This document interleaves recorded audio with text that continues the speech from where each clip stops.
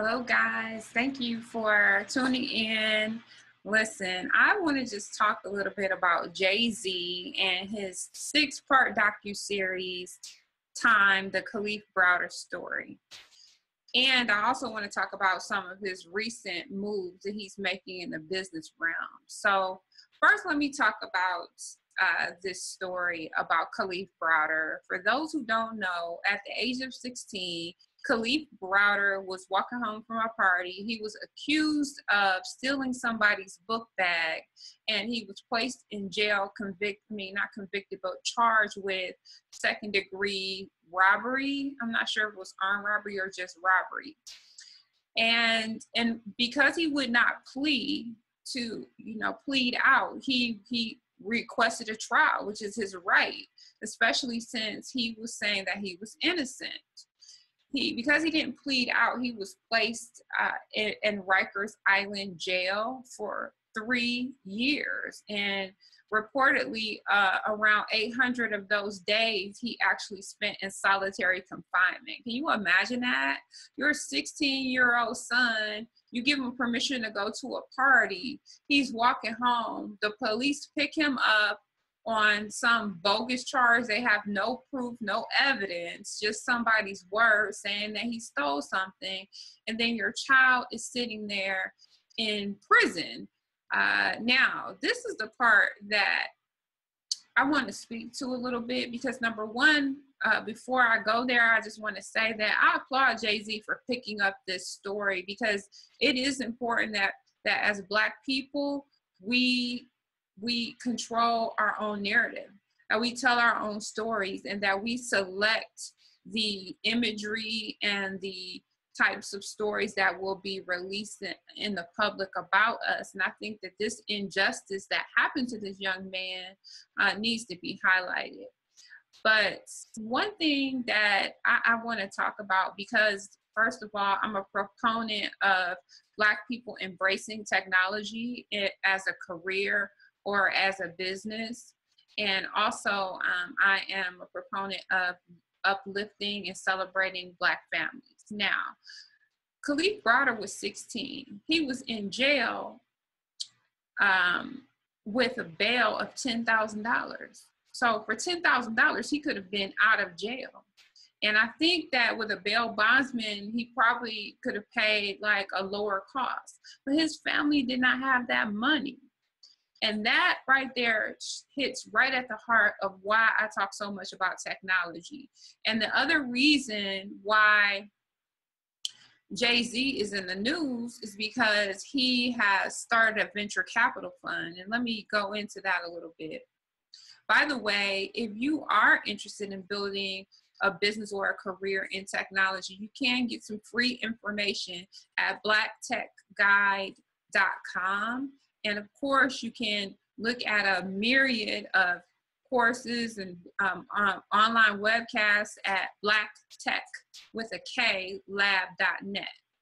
So anyway, Jay-Z is starting a venture capital fund, which is really awesome. He's already been investing in technology since 2016. I'm sorry, not 2016, 2012. He and Beyonce have a nice little portfolio. And just to let you know, one of his quotes, he says, "Technology is the fashion of the 90s. It affects everyone, and everyone is interested in it, either from fear of being left behind or because they have a real need to use technology." Now, of course, we know Tidal is a tech-based business. And what I say at blacktechlab.net is technology is your business. If you don't have a business with a strong technology component, well, you're going to be out of business. And soon, if you don't have tech skills that you can use in the form of a career, likely you won't have a career. But anyway, to just go into what his tech investments are, Devialet, or I don't know if I'm saying this right. It's a high-end audio integrated bass on a hybrid amplification technology. Okay, I don't know what that is. But Aspiro is the media technology company that works with Tidal to provide music and content. So that's a streaming service. And then he's also invested in Uber, a company called Axios, and three other, I'm sorry, not a company called Axios. He's invested in Uber and three other startups. The high-tech luggage maker Away, the nail parlor company Julep, and the private jet startup JetSmarter. Then you have Beyonce, who is actually invested in Watermelon Water, which is not exactly tech, but they are using food tech to create watermelon water. They are using watermelons that would normally just be thrown away. And so they're taking food waste and turning that into reusable fuel.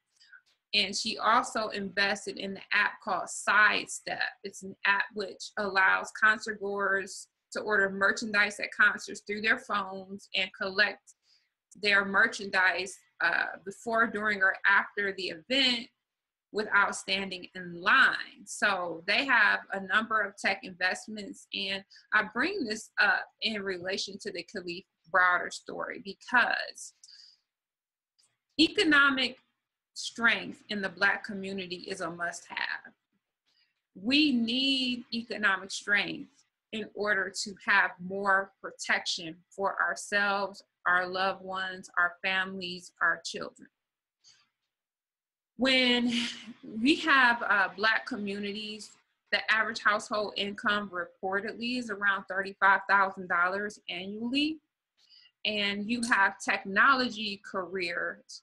The incomes, the median income for technology careers is $78,000. Right there, we can make a big economic impact. And maybe you say, hey, look, I'm not Jay-Z or Beyonce. I don't have a whole lot of money to invest in tech. I'm not a math genius. How am I just going to get in tech? Listen to what I'm saying. Through the H-1B visa program, they are awarding hundreds of thousands of visas to people from India and different places. Now, there has been some changes in that program, but I just want to let you know that for several years, if not decades, people have been using that program to come and work in what they call high-skilled industries like technology. The people of India saw this opportunity and they started, moving their children into tech spaces, into tech careers, into tech businesses.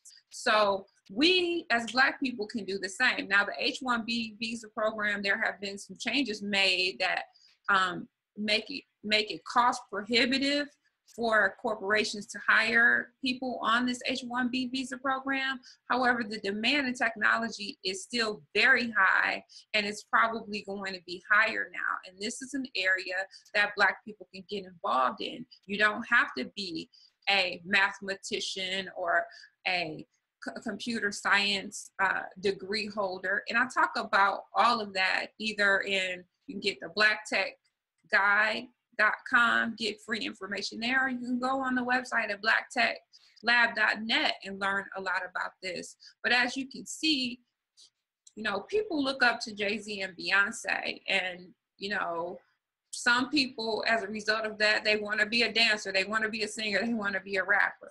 However, when it comes to technology, we have to take on that same determination to say, hey, I see these people doing these things, I can do it too. Get inspired from that standpoint, and just because they have a lot of money, that doesn't mean that you have to have a lot of money to get involved in tech, because you can start where you are. You can get together with other people in your community or in your network, or build a network. Again, you can get on my platform and build a network with individuals that are there to collaborate and get the money together and bootstrap a tech company. Or like, all of these things are at our fingertips. And that's why I'm so passionate about getting involved in technology, because I had a family member who got in some trouble and was facing like 25 years in prison. Kalief Browder, if he didn't plead and he went to trial, he was facing 15 years in prison.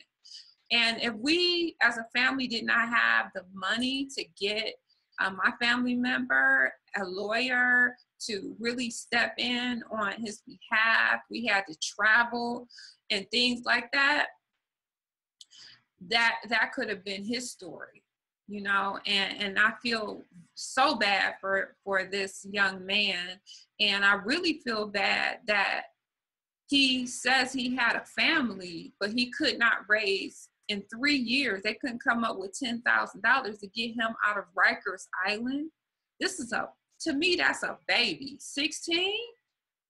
I mean, and that's why I'm saying, you know, it's very important for the Black community to look at every avenue of building economic strength. And we don't have really the time to be picky.